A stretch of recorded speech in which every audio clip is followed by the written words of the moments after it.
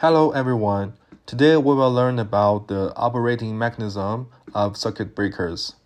Today we will focus on three aspects: the function and requirements of the operating mechanism, the types and models of operating mechanisms, the structural composition of the operating mechanisms.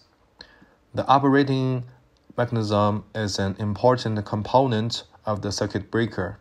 As shown in the figure, it is an independent mechanical operating device that operates the circuit breaker outside the circuit breaker body.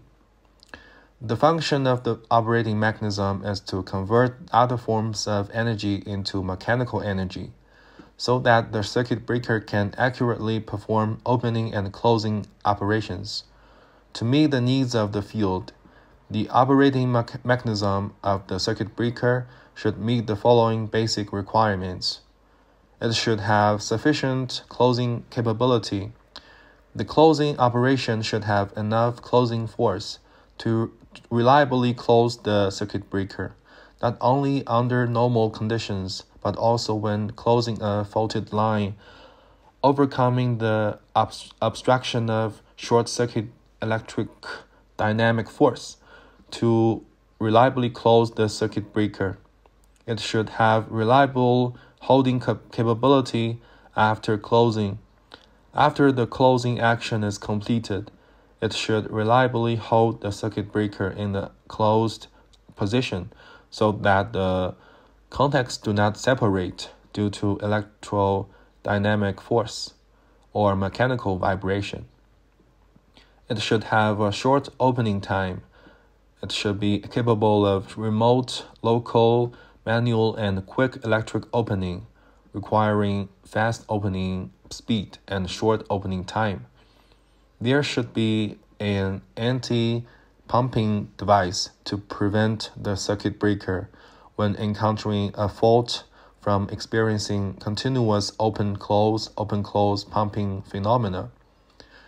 This continuous pumping not only can cause several damage to the circuit breaker mechanism, or even cause an explosion, but also can cause multiple fault current impacts on the power system, easily leading to system oscillations.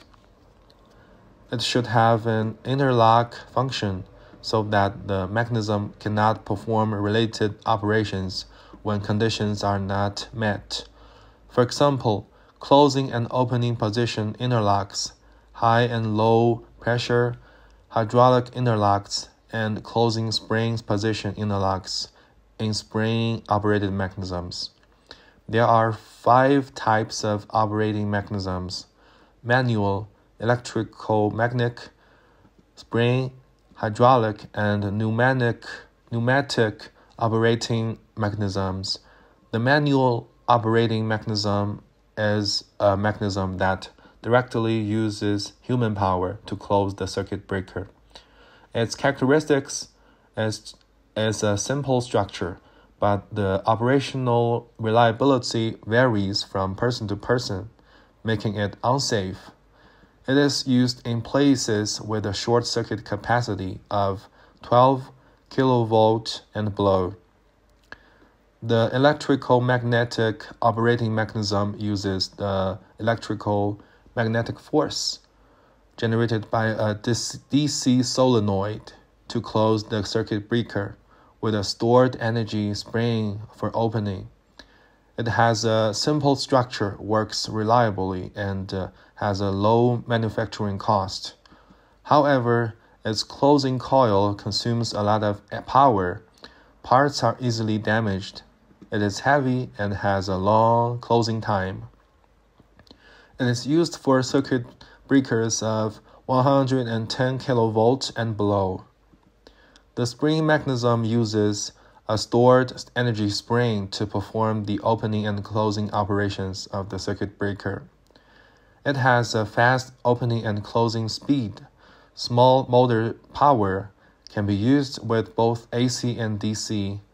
Complex structure requires high machining precision. It is used for circuit breakers of 220 kV and below.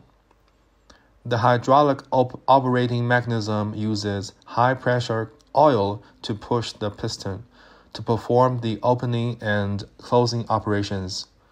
It acts quickly, operates smoothly, requires small DC power, can still operate several times even if the power is lost for a short time. It is expensive, requires strict process, and is used for circuit breakers of 220 kV and above, especially for extra high voltage circuit breakers.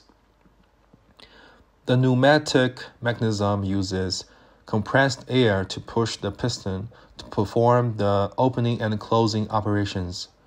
It is used for circuit breakers of 220 kV and below, and is particularly suitable for places with air compression equipment. Next, we will understand the meaning of the model of the mechanism. The model of the operating mechanism is generally represented by 5 characters. The first is the product name. The operating mechanism is represented by the first letter C in pinyin. The second is the operating method, represented by the first letter in pinyin S, manual, D, 电磁 electric magnetic, T, 弹簧 spring, Q, 气动 pneumatic, Y, 液压 hydraulic. The third part is the design series number.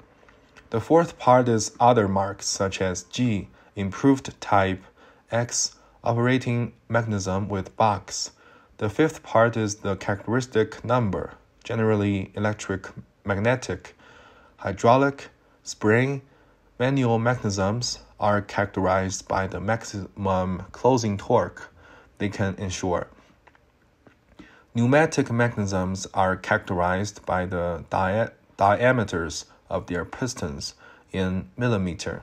For example, CD2 is an electric magnetic operating mechanism with design number 2. CY3 is a hydraulic operating mechanism with design number 3. Finally, we will understand the structure of the operating mechanism. The main components of different types of mechanisms are the same.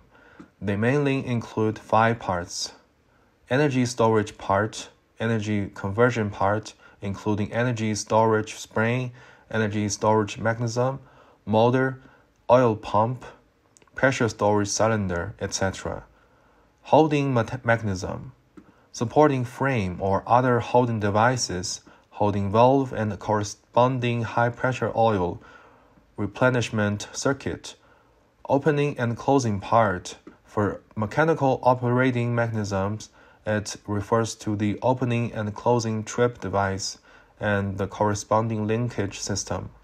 For hydraulic or pneumatic operating mechanisms, it refers to the opening and closing valve and the corresponding valve system.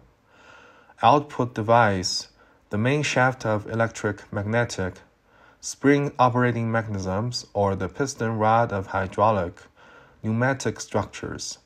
Auxiliary part, auxiliary switch, intermediate relay, contractor, and other auxiliary components forming the signal and protection circuit.